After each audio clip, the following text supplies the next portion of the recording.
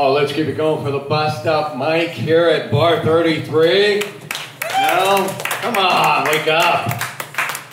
All right.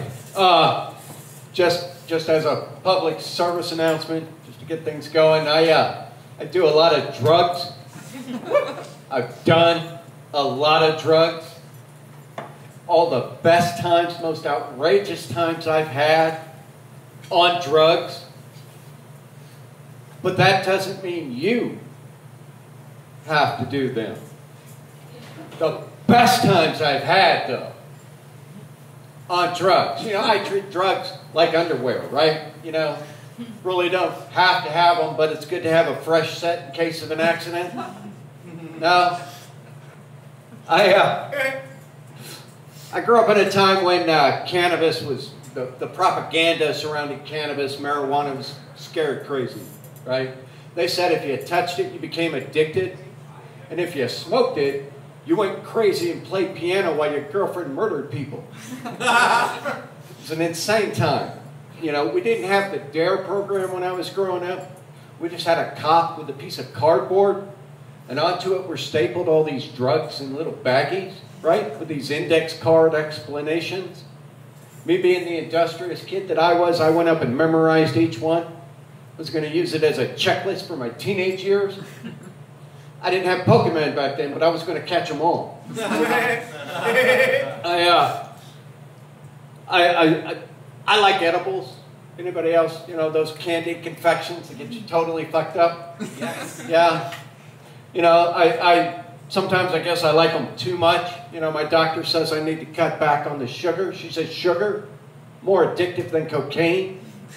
I got to believe her on this one because, I mean, have you experienced Oreos? It's a cookie, goo, more cookie. Oh, they're awesome. Although, I got to say, cocaine is totally easier to snort.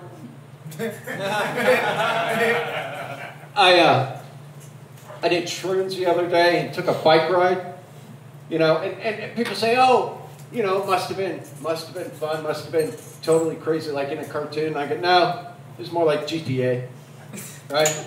You know, everything seemed animated, but it felt so real.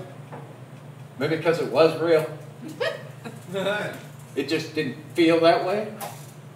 I think I'm getting lost in that explanation. But I got hungry, so I went in and I got some noodles, right? Some chicken and some noodles. And I sat down. I had to send the noodles back. They were moving way too much.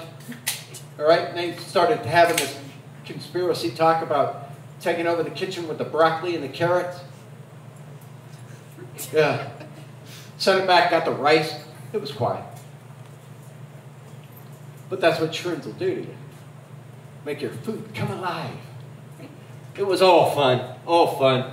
I've been diagnosed with 3 different types of cancer. And I've used cannabis to treat them all. You know, I've used RSO and extracts. I've used flour and hash. I've used tinctures and edibles. I've taken raw leaf and poured oils all over my body. It seems to have worked. There is one major side effect, though. I've been high for like 20 years. It's a good feeling. Like this morning, you know, I got up and I had a couple of bowls, and then I ate some cereal. I knew it was a bit too high at the intersection when I kept waiting for the stoplight to turn, or the stop sign to turn green. You know, I grow my own plants. I call it my garden. And most people don't know that cannabis comes in a male and a female version. It's one of the few plants that have both sexes.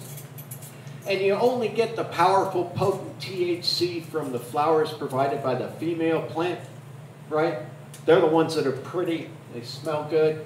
Whereas the male, he's just trying to spread his seed and fuck it all up. I